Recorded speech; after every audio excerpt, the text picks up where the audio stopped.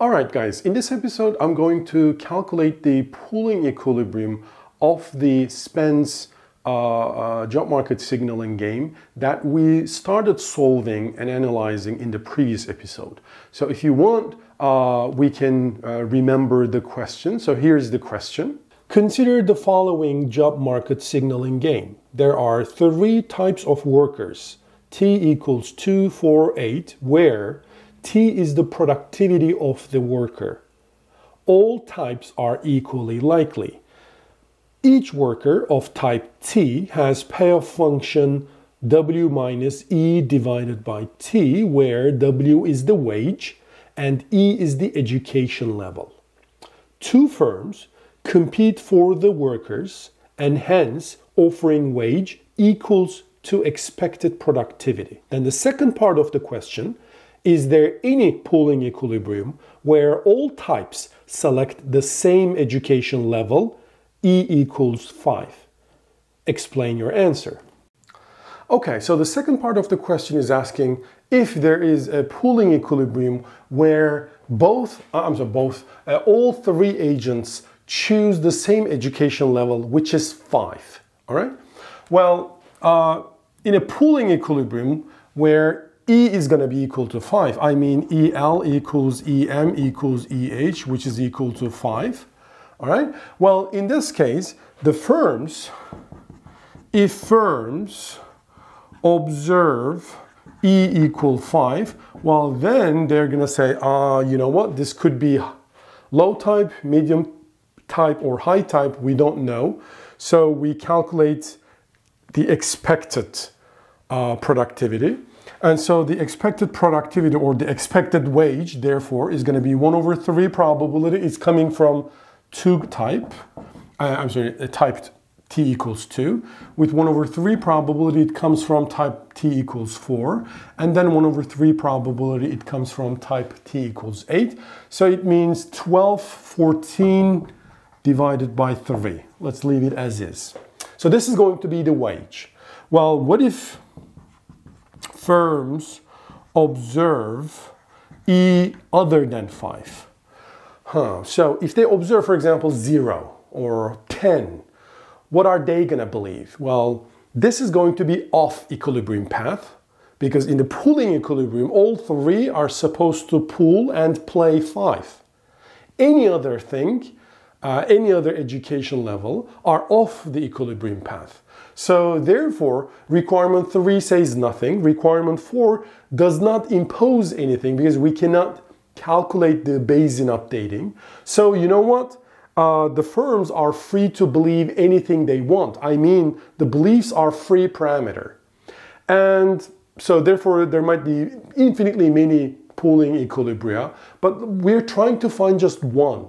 So let's stick to the simplest possible scenario. So in this case, firms will believe T is equal to 2 and hence W is going to be equal to 2.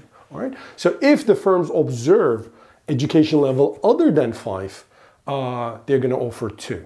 All right. So therefore, wage can be only 14 divided by 3 and only at education level 5. Everywhere else, it's going to be 2. So the question is, do they have incentive to deviate? So type T equals 2. No deviation versus deviation. All right. If he doesn't deviate, his wage is going to be 14 divided by 3 minus education level, which is 5, divided by his productivity, 2. If he deviates, his wage is going to be 2 minus education level, E, deviates to some E, divided by 2. So if we want no deviation is better than, if we are looking for equilibrium, no deviation payoff should be greater than or equal to deviation payoff. And once again, the deviation payoff can be at most 2 when he deviates to 0 education. All right? So therefore, this thing should be the case as long as 14/3 minus 5/2 is greater than or equal to 2 minus 0. I mean, is it true? If it is true, well, then that means t equals 2 type is best responding. All right? If it is not true, then that means t equals 2 type is actually not best responding, and hence there is no such equilibrium. All right? So let's check. I don't know, what is this? This is 28 minus 15 divided by 6. Is this greater than or equal to 2? Just do the cross product. This is going to be 12. So this is 13. Is this greater than or equal to 12? Yes. So you know what? Type t equals 2 is in fact best responding. So choosing education 5 is the best response for type t equals 2. I'm going to do the same thing for type 4 and type 5. Okay, that's it. So when type t equals 4, the no deviation in the pooling equilibrium, remember wage is 14 divided by 3, education is 5 divided by his productivity 4, but if he deviates, his wage is going to be 2 minus his education level is going to be E divided by 4. And again, this must hold for any E other than 5, and therefore it should also hold for E equals 0. So that means 14 divided by 3 minus 5 divided by 4 should be greater than or equal to, I mean, is it the case? 2. Let's check. How can I do that? Well, do the multiply both sides by 2. It's going to be 28 divided by 3 minus 5 over 2 greater than or equal to 4, right? This is what I did. So do this. This is 56 minus 15 greater than or equal. This is 6 times 4, 24. And then is this true? Well, this left-hand side is just 41. Is this greater than or equal to 24? Yes. So therefore, t equals 4 is also best responding. And then finally, t equals 8. No deviation. Payoff. His wage is, once again, in the pooling equilibrium, it's 14 divided by 3 minus his education level, 5, divided by his productivity, 8.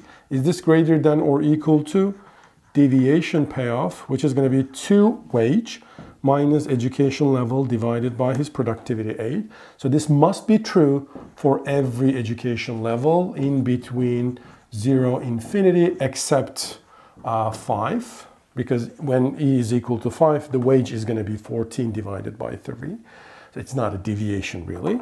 So therefore this must also hold for 0. Okay, so E equals 0. So again, the same thing is like, I mean, is this greater than or equal to 2? Just check, but yes, it is. Right? So the conclusion is therefore, conclusion, not when E equals 3, 5, I'm sorry. E equals 5 is a pooling equilibrium because all 3 types best response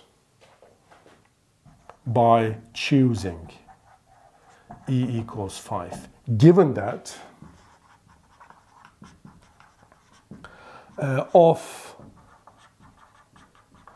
equilibrium beliefs are such that W is equal to 2 whenever E is different than 5. So that part is very important because, I mean, think it this way. So the off equilibrium path, I mean, whenever the firms observe E different than 5, they believe that this player should be the high productivity guy. In this case, they should offer in the equilibrium wage equals 8.